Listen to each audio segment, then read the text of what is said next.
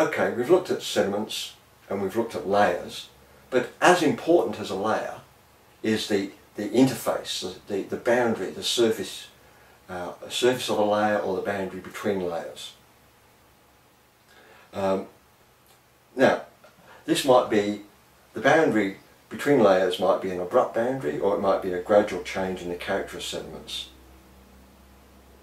You can often tell when you're coming down, when you're digging, when you're coming down to a layer boundary, if the buried layer is quite distinctive in terms of colour, you might start to get just a little bit of grain mottling as you approach the grain boundary, because invertebrates do move fine sediment around.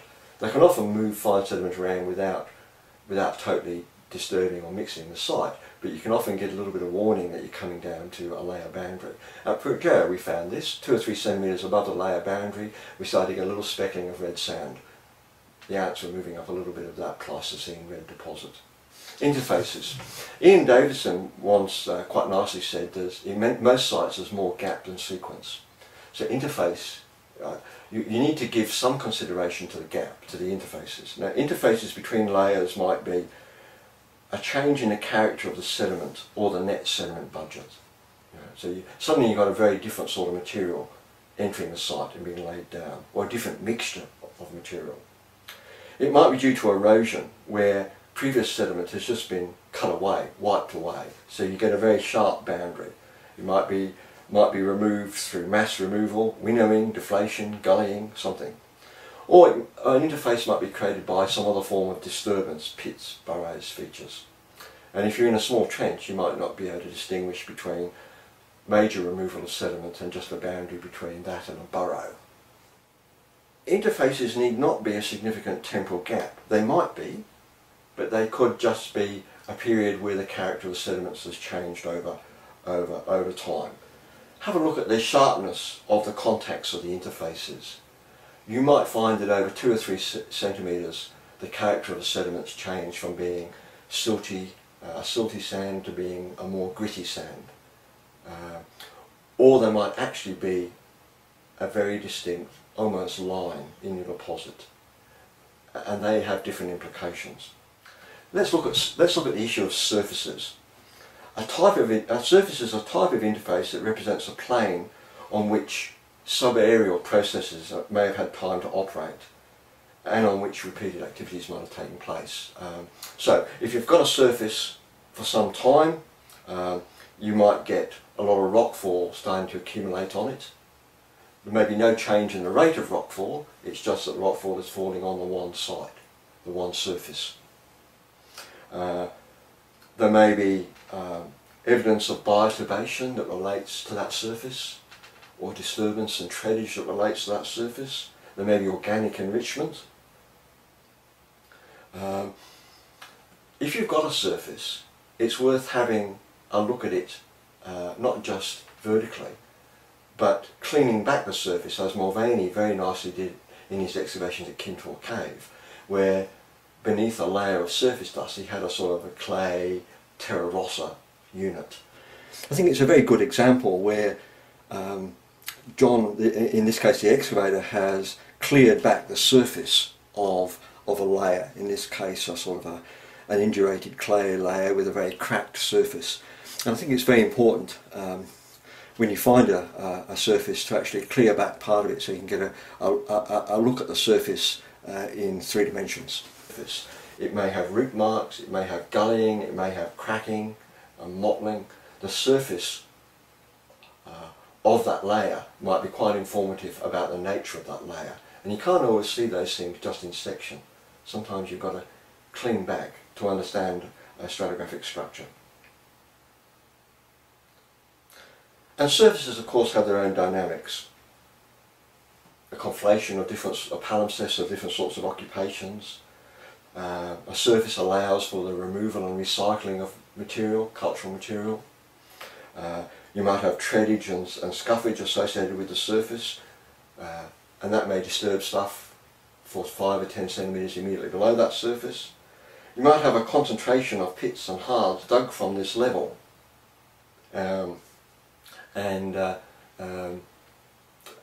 of course you need to be able to identify them, and we'll talk more about features, but you need to know from what level they were dug.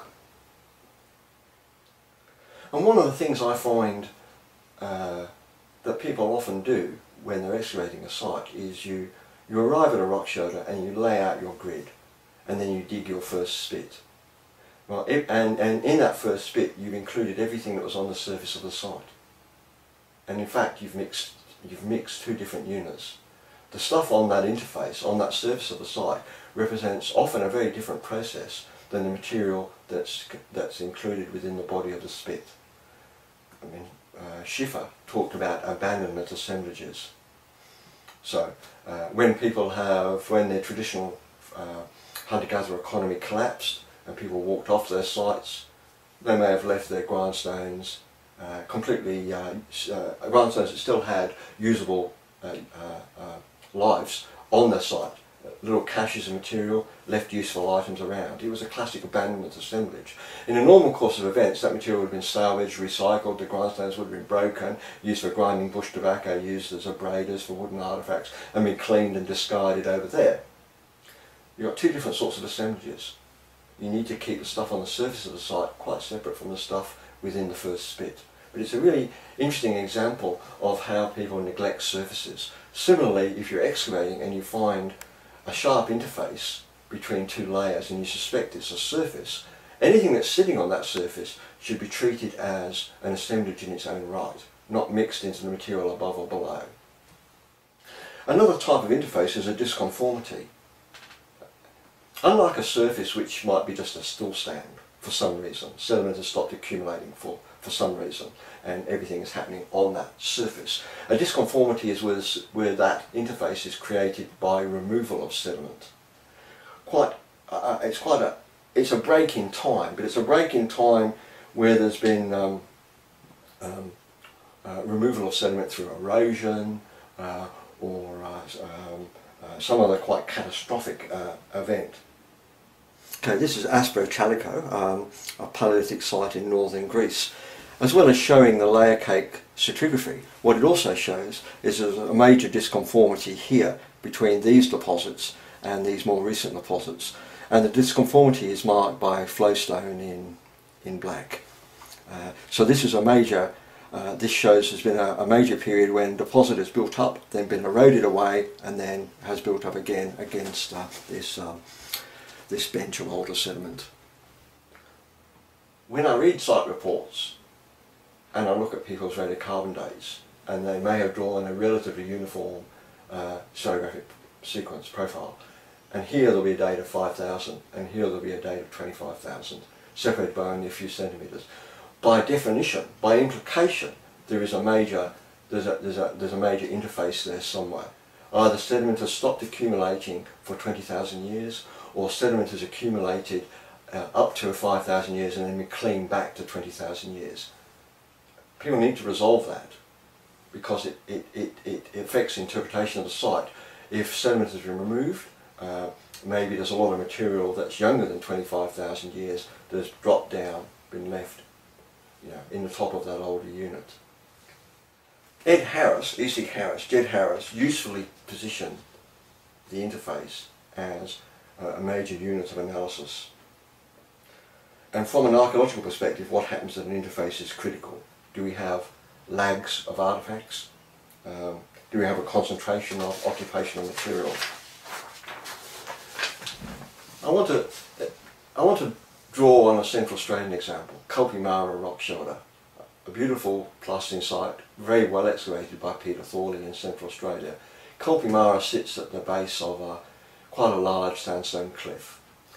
All along the base of this cliff you have rock shoulders developed through a process called cavernous weathering or basal sapping. It's this classic process whereby moisture is retained at the base of an escarpment and you get a zone of active erosion. And this creates a very friable white sand. I mean, the sandstone is very soft, easily eroded. Now, he has a Pleistocene layer with a veneer of Holocene material on top. And through very careful excavation, he showed that in fact there was no lag of artefacts at the layer interface. So in this case, it didn't seem that we'd had a erosion of fine sediments. What creates a major break here between a unit dated 5,000 years and a unit dated 25,000 years. He looked very carefully at the interface, and there wasn't the concentration or lag of artefacts you'd expected if the fine sediments had built up and then been cut back or eroded. But on the other hand, in this location there was no reason for expecting that human use of these rock shoulders would directly switch on or off sediment accumulation. I mean, these rock shoulders were actively eroding all the way along the escarpment. It was a natural process. So I think here we have an interesting example where probably a third factor is affecting both the accumulation of the layers and the use of these rock shoulders, whereby perhaps moisture controls the degree of erosion and the rate of erosion, but also controls the attractiveness of these rock shoulders for human occupation. So you get periods when you've got active erosion and you've got active occupation, and then you've got periods which are more stable. Humans aren't using the site and nor is it eroding much. And here we need to, just to stress the importance of an interface is we're not going to find lags of artefacts and we're not going to find surfaces if we don't look for them during excavation.